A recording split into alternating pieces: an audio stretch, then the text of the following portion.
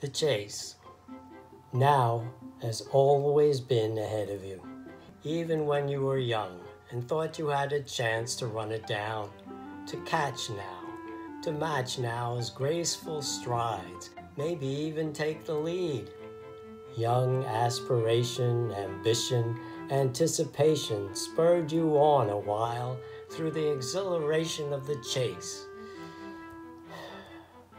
But the longer you run, the slower you get. You lose ground. You lose the scent and the sense of the chase. Now runs farther and farther away until it's a dot fading on the unreachable horizon. You may as well stop and have a look around. Here you are, not here and now, just here. And here, at last, is peace.